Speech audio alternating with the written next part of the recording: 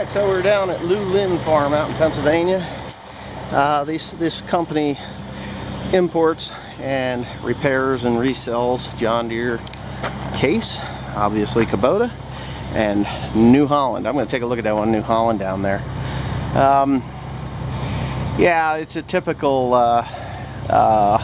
Hytem sprayed paint job. You can see they put that fancy clear coat on there and make it look shinier than what it is. The tractor, for what he paid for it, is actually pretty decent. I'm not 100% sure what it did, but it was in stalks. I'm pretty sure this was a plow tractor, and they plowed with it a lot. We did have him put the, Cody had him put in a Category 4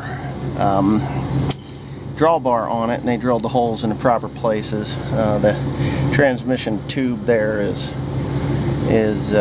got a little dent in it, but I don't see any leaks. But for the most part, for what he paid for it, it's actually a pretty decent tractor. Fires up and runs, and it's going to be headed to North Carolina here.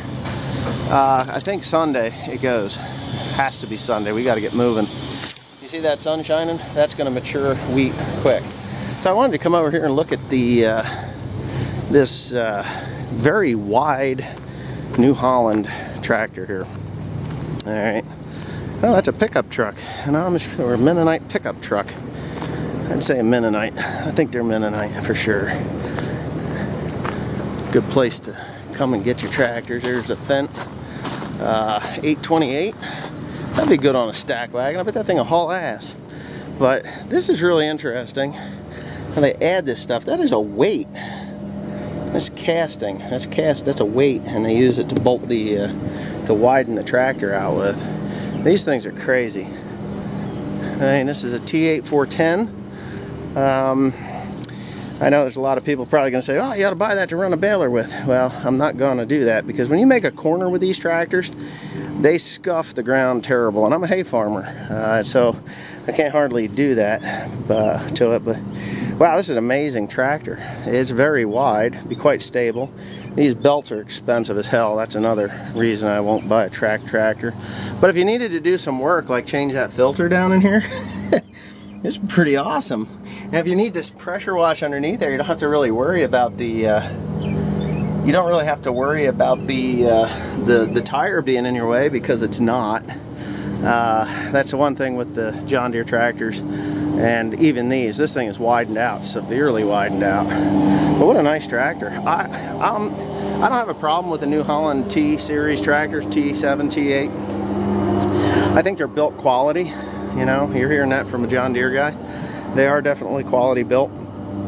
I think when you get into this size tractor, it doesn't matter whether you're running a New Holland, Case, Massey Ferguson, Challenger, but that Maserati blue is just one sexy mofo. I don't care what anybody says. I love that color. That's your normal Ford blue, and this is your Maserati blue. That's a $7,000 paint job, if you didn't know. I went to the T7 plant in England, Basildon, and they had midnight blue and Maserati blue. And that Maserati blue just sets this tractor off, almost makes it makes me want to buy one just because of that. Another thing that annoys me about these tractors is this oil filter system. There is a drain plug there. I guess if you pull the drain plug, you'd be somewhat okay. This just dribbles oil down the side of these things terrible, and I hate that. But wow, what a big ass tractor. This is big. So even with this track system on here, you still have more room. This one's not widened out. It's probably, by the look of it, it's at least 10 feet wide. It would need a wide load permit to get down the road. But you can definitely get your pressure washer in there. And I don't see that filter in here. They must have changed it on this one. This is a newer, larger model, the same thing. So yeah, so if you're in the market for a semi-track tractor, Lynn Farm has them out here in Pennsylvania. Lynn Farm, you can find them online. Some of these tractors are really, here's a T7 270. This would probably be more than enough to run a baler and a stack wagon. If it's an IVT or CVT as they call it, you could probably very easily Yeah, and this is definitely an English tractor. You can tell there's your drawbar, and that drawbar seems heavy enough to run to hold up a Krone baler, and there's your hook to pick up. So definitely an English tractor. Oh, there it is. Turney Group. The Turney Group. Some of my English fans can probably tell me exactly where this tractor's from by that plate. So yeah, you can let me know about that. I think that's cool when people tell me where the tractors actually came from and who owned it or who sold it, what area it's from. But this here is probably more would more fit my need. That's a big tractor. I'm not a fan of fence. I mean, once you get into this size, it's pretty you know, they're pretty much all the same damn tractor. There's a Fendt Vario. There you go. Pretty Mennonite girl. We're looking for a cute blonde. There you go. And I'm not into blondes, so Teresa doesn't have to worry about that. Blondes just don't turn me on. I like the black hair. And anyway, yeah.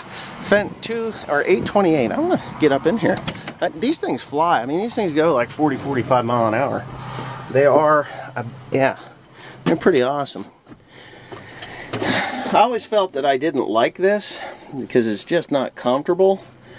I don't find this handle to be comfortable. These dials, whatever, you know, it's all in personal preference, you know. But let's see what kind of hours is on this bad boy. 1,180 hours. This thing is like new.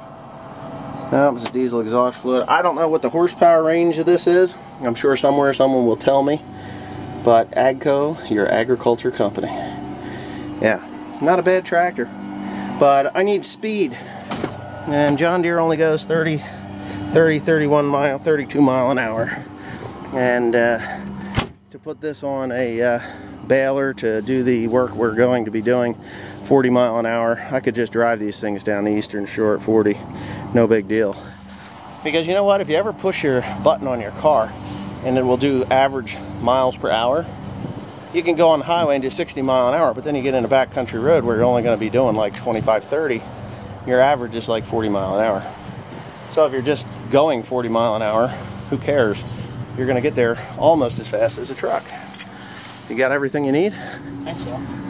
Yeah, it's just, this thing's pretty awesome. I mean, for cleaning, to clean this tractor, I mean, that's the best thing about this tractor is the way you can actually clean the damn thing. And you get under there. I see it does have the access panels. Yeah, it's alright. Yeah, you can work on it if you need to. You know, but where do you transport it? How do you get it down the road? I mean, could you imagine this thing going down the road and bicyclers? There's Mafia, we'd take them right out with this bad boy. It would just be a little grease spot. It would be like a press, like a rolling pin on a bicycler. Done. I bet their intestines after you ran them over with that. But that's disgusting, and you know, whatever. Let's see how black the oil is. That's one thing with these FPTs. Now they just change that oil. I have this in the case windrower. They dirty up the oil within seconds of starting it up. It doesn't matter. It's just like, you change the oil in this thing, fire it up, it's black. Black as the ace of spades. And this is newer than a 2014 because it's got to be newer than 2014, 15, 14, 2014 I was in England and they did not have that muffler on there, or that regen or whatever the hell it is. Let's go rant. Alright, let's get the hell out. Oh, the joy. They pulled out in front of them. Oh, that's it's like a Pico Energy there.